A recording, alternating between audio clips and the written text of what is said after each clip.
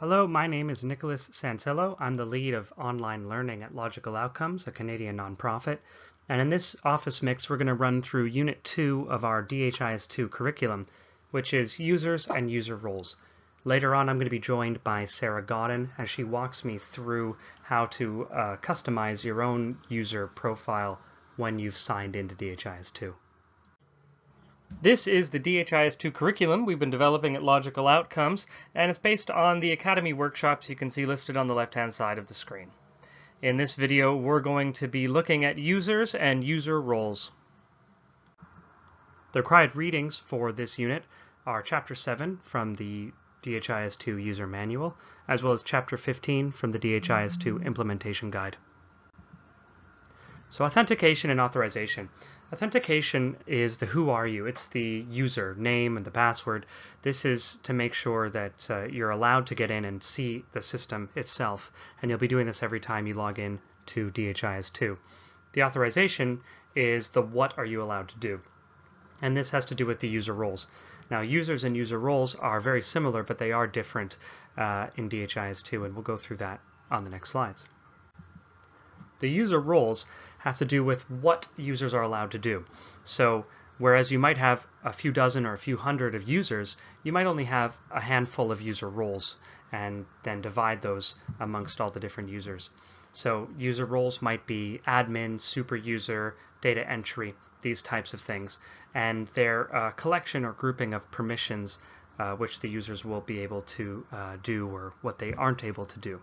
If you want to spend some time looking through all of those permissions, I suggest you go into the training land instance of DHIS2 or into your own instance if you have one, and just take a look through that long and exhaustive list. It's definitely a few dozen, if not over 100 specific, very, very specific options. Finally, user roles are allowed to access specific data sheets or data sets, which are where you enter data. So it's important to set up user roles. You might have user roles that have similar permissions but have different data sets that they're allowed to deal with. Now, users have access to user roles. You can give a user one user role or multiple user roles, and then they will have the combination of all of the permissions of those multiple user roles. And the user is connected to organization units, which are the organization levels of your system. Now, we'll talk more about that in a later unit, but to get a general sense of it now, the national, regional, district, subcountry, or subcounty and health units are examples of organization unit levels in health sectors. And a user might be given access to any one of them or multiple.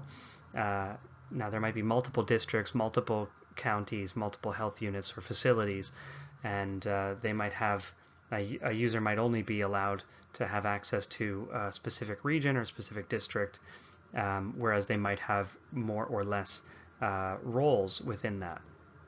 It is important to notice that constraint only applies up the hierarchy. So if you give someone admin access at a district level, that means they also, by de facto, have admin access to all of the counties and health units within that specific district. So that's important to remember. This is an example of what you would enter when updating a user or creating a new user. And in the next slide, I'll be signing in to DHIS2 in a little video webcast that I did with Sarah Godden, also of Logical Outcomes. And she's going to go through what you would do as a user to update your profile, your settings, and how to manage your user information within DHIS2. So I'll come back after you watch that video. So we're recording, so yeah, lead me through. We're going to be adjusting our personal settings. Yes. So I'll just sign in using the admin for Training Land for the moment. And then you can lead me through where I need to go. Yeah, so click the profile in the top right corner. Now there's a few things here that will be interesting for you. One we can look at later is about DHIS2, just where you get your DHIS2 version. That will be in there. For you, let's check out your account. Okay.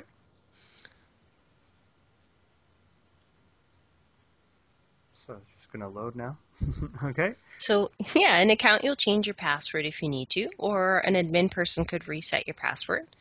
And another important thing is to include your email and your phone number. So this, if you enable the SMS, so messages to text, or email notifications, this is where it's really important that you have your correct information. Great. Yeah, so let's go back to profile and check out settings. Okay. So there's a couple really important pieces here in settings. One is your language. So it's the language that you see, the interface. And then we can also assign translations to data elements and then actually translate the database in a different language. Okay.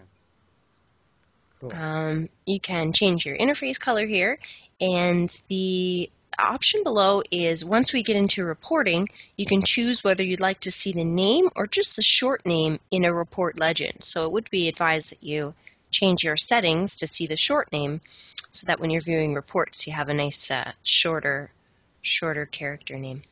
Okay. So yeah, the other two checkboxes here are for if you want email notifications, then again you need your email address, and then if you want the SMS notification, then again you need the email address. So let's click back on profile and actually just go to the profile. So this is where other DHIS2 users who are in your user group and can see you will see information about you. So this is optional, but you could put in, job title, gender, a little more information about yourself. Okay, cool. And this is all public within the system. Mm-hmm. Very neat. Cool. And so that's all stuff that I can do once I've logged in, and it's all under this profile area here. Mm-hmm. Great. I think that's about enough for now, yeah? Yes. So finally, here in the last slide, we're going to just cover some best practices. Now, there's obviously a lot of different things that we could go over. These are just 4 of the ones that the DHIS2 Academy likes to cover, and we definitely agree that defining username convention is very important. This has to do more with what you want to do in your own organization, but it's definitely something to think about whether you're using first name, last name, or just first initial, or however you want to go about that. Also, the appropriate role is very important for your users, making sure that you make enough roles as is appropriate, not overdoing it. It can very easily make more roles than you need. So we suggest really minimizing the number of roles that you make, and then maybe doubling them up if you need to for specific users or special users. But being aware that users should be only allowed to do the things that they need to do and not to give out excess permissions, because the system can get very messed up very easily if people are deleting things that they're not supposed to be. Finally, the data entry level and the analysis level. This is how you're going to be entering data at what level and what data you're going to be looking at. That has to do with the data sets that you have access to in the user roles, and of course the org units you'll have access to as a user. And this is important because if you have only access to certain organizational units or org units, you may not be able to analyze all the data, or you may be seeing only part of the full picture. So something to keep in mind when creating these users and user roles. Now, as I said, this is going to be the final slide, so I'm going to leave you with just a little quiz, as we like to do at the end of these office mixes, to see if we can stump you or if you've picked up something along the way. And as always, thanks so much for watching, and we'll pick up with the next unit, Unit 3, after this.